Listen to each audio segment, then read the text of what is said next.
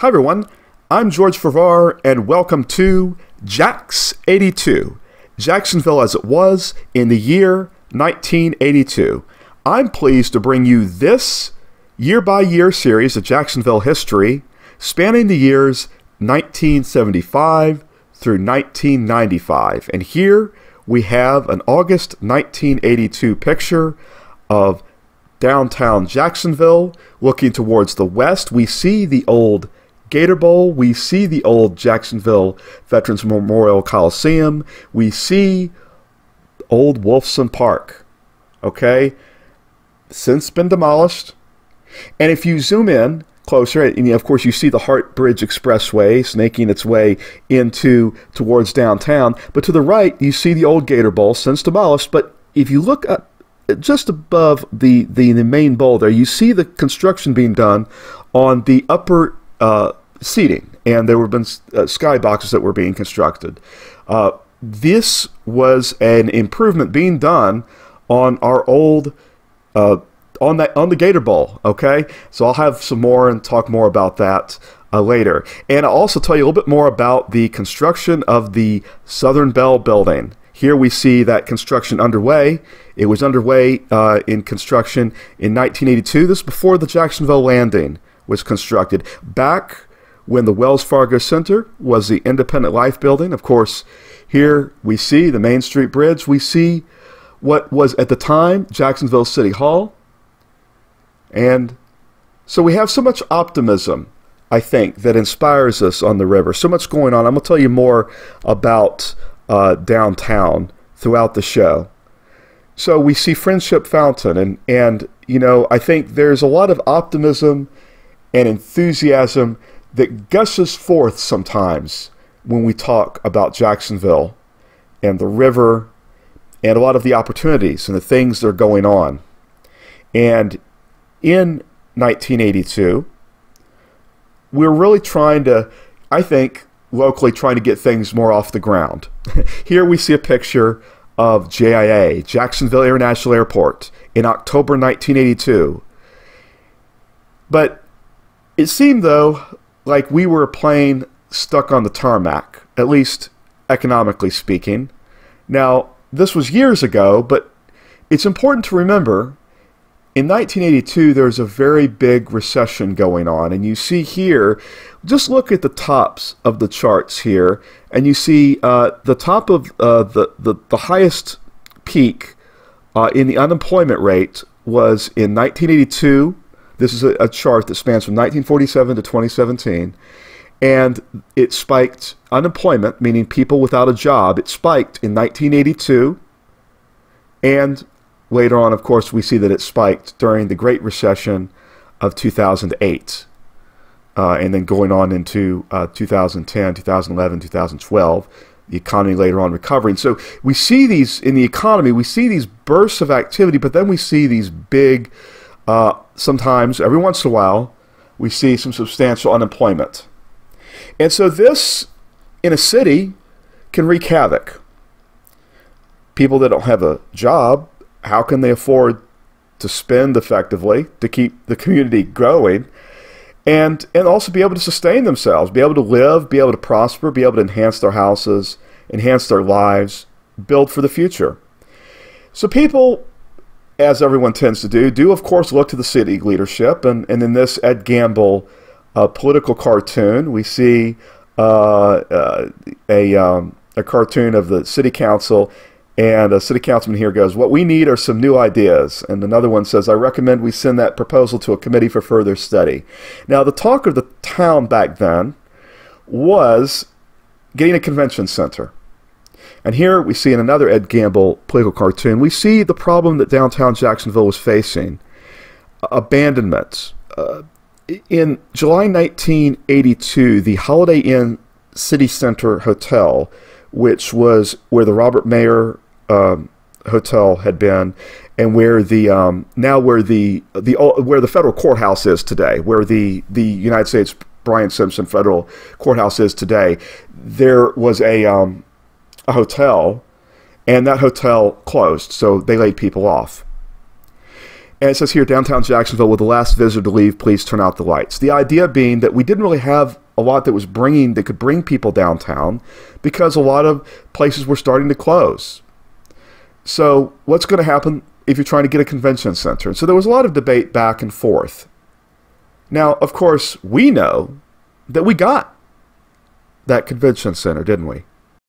In 1982, the chairman of CSX Railroad, previously known as Atlantic Coast Line, Seaboard Line, he decided to lead an effort for us to have a convention center. This is a 2017 picture of our old Jacksonville Terminal Railroad Station. It served us as a railroad station from 1919 until 1974. And Prime F. Osborne III led this effort to revitalize old Jacksonville Terminal, because this is what it looked like in 1982. Okay, folks, a different time. I sometimes call these times more raw times. In the early 1980s, we would be going down Interstate 95, headed south, and I could see the back end of the abandoned railway station.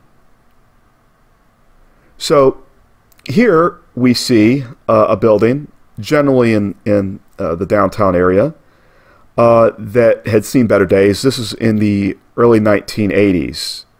And in 1982, it was renovated.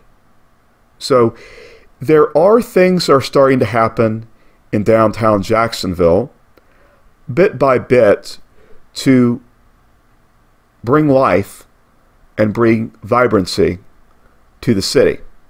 And nothing says vibrancy in Jacksonville like the Florida Theater. But the Florida Theater had closed in 1980.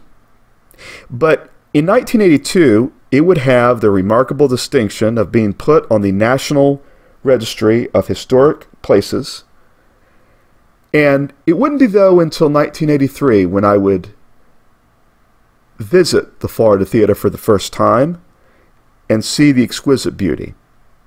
And we'll have more on that in the 80s, on both of those, in our 1980 series. Here we see Eric Clapton.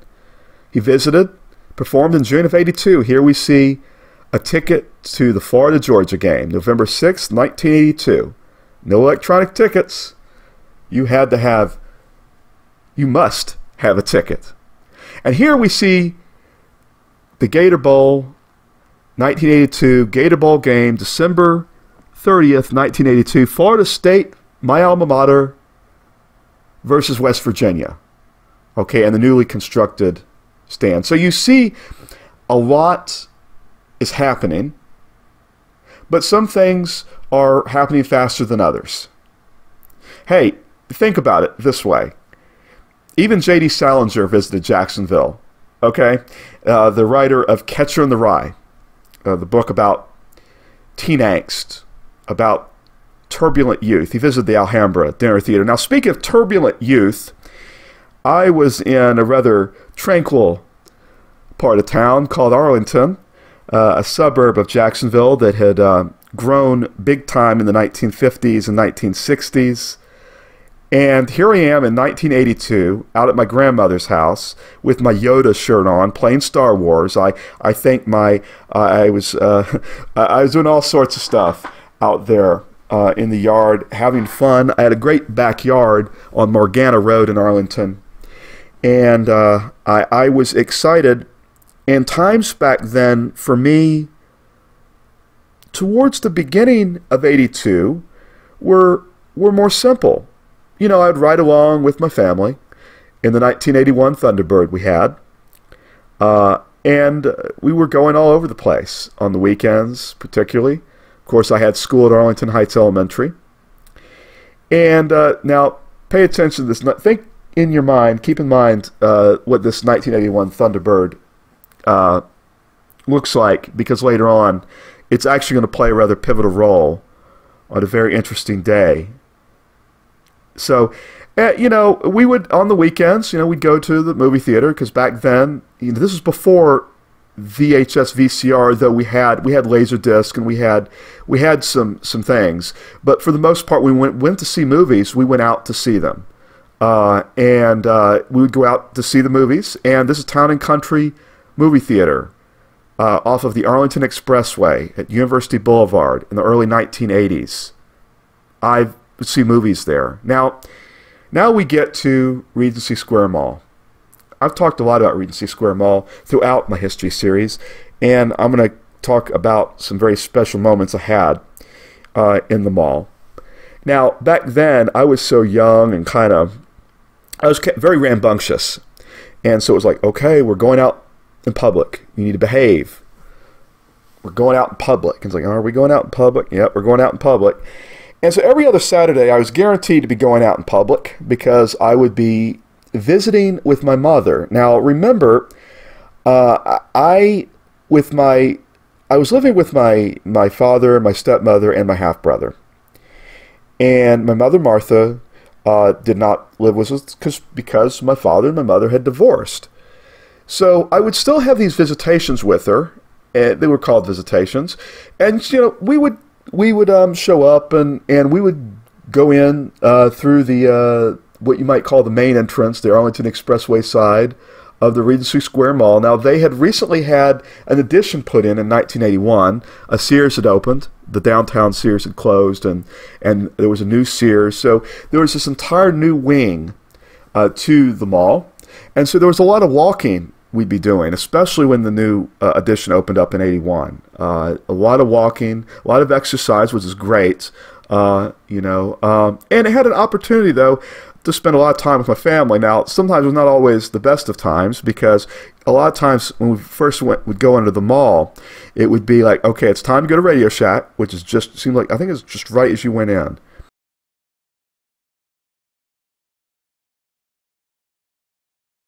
My father would go towards the back of the store to locate whatever small parts he was trying to find for whatever personal computer project he was working on. He had these things called Heath kits. He really liked to do hands-on computer building work. Now, of course, though, I wasn't into that. I wanted to be more towards the front of the store where all the fun stuff to me was. So it was one of those things. And, of course, my mother, Martha, she really, really liked Furchigets, and I enjoyed going with her to Furchigets. I liked going into some of the stores because you would go into the store, in some of these stores in the early 80s, and you really felt good. It was a really good vibe you would get. Remember Mr. Dunderbacks? Remember Mr. Dunderbacks? I always wanted to go in there. I always wanted to go into Mr. Dunderbacks, and I didn't get the chance at this time in 82 to do it because I was hanging out a lot at the Woolworth. It's time to talk about the Woolworth. And the day, we're getting towards the day I'm going to tell you where it was a very, very interesting day. The core of our visits with my mother would start, basically, we would meet at the Woolworth luncheonette. A lot of times there was a waitress named Cindy. And so we would sit down at a table, and sometimes we would have food. So it depended upon what was going on that given every other Saturday, okay? So I'm getting this unique chance to be with my father, my stepmother, my baby half-brother, John, and my mother.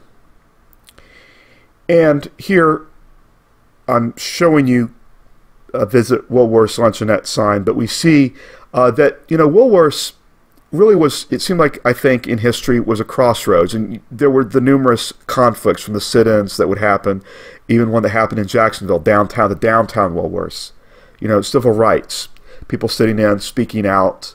So I guess it makes sense that one of the biggest things that happened ever in my life happened at a Woolworth's luncheonette. And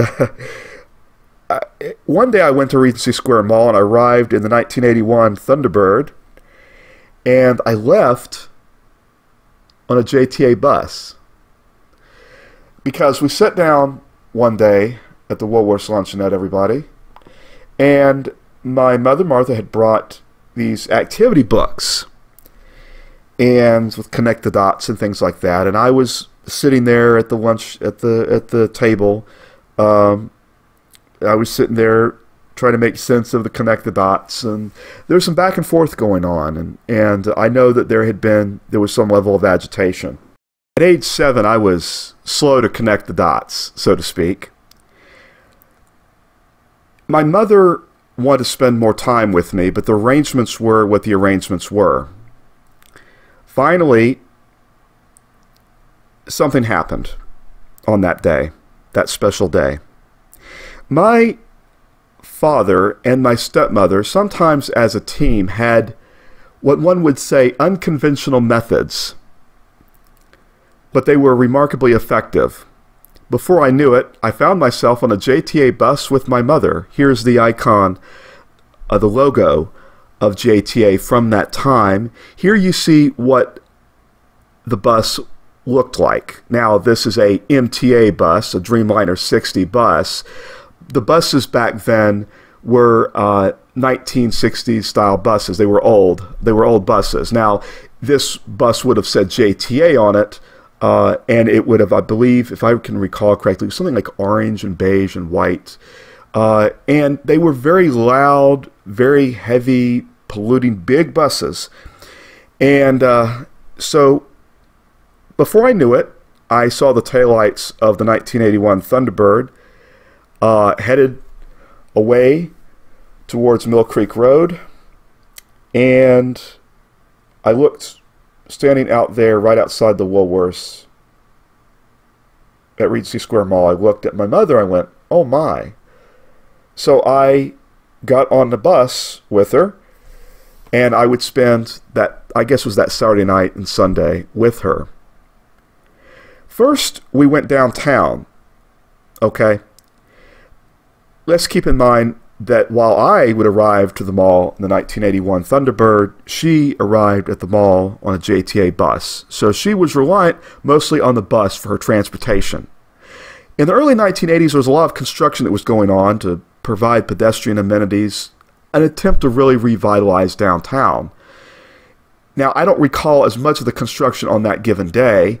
I remember riding the bus. I remember the buses being around Hemming Plaza, and I remember the water fountain, and I remember on Laura Street there was a Strawberry Fields store, clothing store, I think where the main public library is now. Now here we're looking at May Cohen's in what is now our City Hall. These efforts to revitalize around the St. James building, though, I think ultimately failed because May Cohen's left.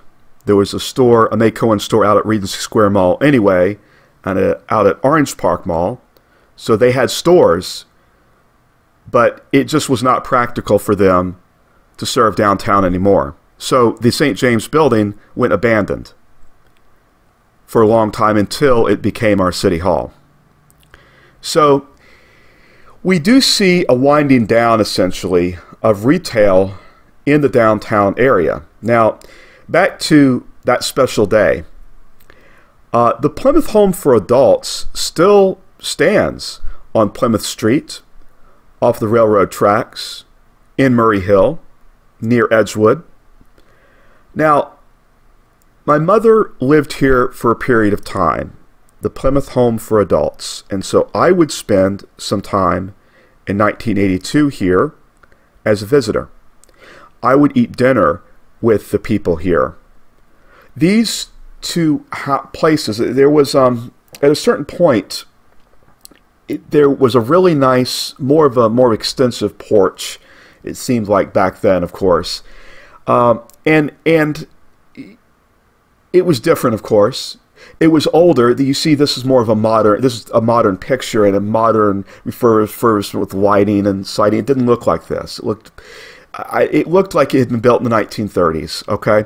We would sit on the porch, and we would watch these freight trains go by. They look like this. Here's a train pulling out in 1982. And these trains, these freight trains, though, they had cabooses, which they don't have cabooses in operations on the railroads now. We would wave. Sometimes there would be a man standing as the train is moving. At the end of the train is this red caboose, and a man would be waving. Not always, but sometimes, and we would wave from the porch. Unique times were going on, okay? There were some extenuating circumstances and things that were going to change, and I'll talk about 1983 and 1983, but there's going to be a lot that's going to happen. And as we start to think towards 1983, take a look ahead at what would be the Southern Bell Building. Later on, it would become the Bell South Building, then the AT&T Building, then the Everbank Building, and now the TIAA Bank Building. Okay, maybe they were called centers or towers or whatever, however they called it, and the corporate name was. I can remember construction being done on this building in the early 1980s. I lived on Morgana Road in Arlington, across from the Barons. I would stay over at Ophelia and Pete Barron's place, and I was friends with Nikki Barron. And I remember Pete Barron, he smoked cigars. He was a construction worker on that construction site as that building was going up. And in the afternoons, I would ride over with Ophelia and Nikki to pick him up. So we'd go downtown, and we'd see all these construction workers flooding the streets at the end of the day, jumping into cars, tons of them. And you see this construction site and the skyscraper going up, okay? Lots of progress going on. And, you know, back then, you know, the people back then, teenagers, they liked to skateboard. Skateboarding was getting to be big. This indicates, looks like Lone Star Road. There was a lot of stuff going on off towards Lone Star Road. BMX racing. There's Kona out on, also out off the Arlington Expressway later on. Okay, and then the Suns. Okay, the baseball team. I remember going to a baseball game. Pic N Save. Now that was a unique Jacksonville institution, a retail institution, and I could talk for hours about Pic N Save, but I'm only going to talk briefly about it. I remember Pic N Save mostly because in the early 1980s, when we had to go get stuff, that was like our Walmart, okay? That was like our Walmart, our Costco. That was where our family went.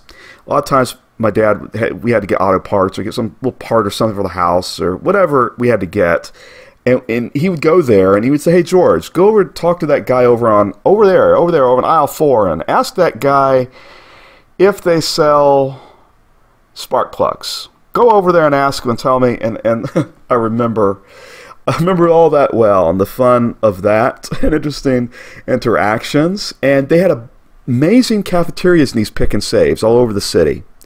Southern cooking, okay, good, wholesome Southern cooking. But they went away, right, when Walmart came along. Now, before I go to our final story, I guess I think back to the meals I had with my family at the Pic N Save, the visits to these places throughout Jacksonville, and the times with my mother. Savor every moment you have with your family and friends when you can. So, okay, guard flag from rain. One day in 1982, I got really impassioned. I got really impassioned about the United States flag being in the rain because I had been taught flag etiquette at Arlington Heights Elementary. And so I was really riled up about it. And finally, I, with my stepmother, put together this editorial. It appeared on the editorial page in the Florida Times-Union in 1982, and I'll read it to you now. Guard flag from rain. I am 7 years old and go to the Arlington Heights Elementary School. On November 4th, it was raining. I saw the American flag out in the rain. I learned in school to treat our flag nicely. I don't like to see our flag in the rain. It made me sad. The flag is supposed to be taken in when it rains. I hope people will take in the flag when it rains next time Some of the places were in Arlington, downtown, at a naval base, and on Roosevelt Boulevard. I was a very opinionated youngster, and I think in 1982 that you can see that I was becoming more a part as a citizen of Jacksonville, and it was an exciting time. We had a lot going on, and though the economy was what it was, there was an enthusiasm and optimism that I think we can all recognize even today. I want to thank you for watching. Take it easy. See you later.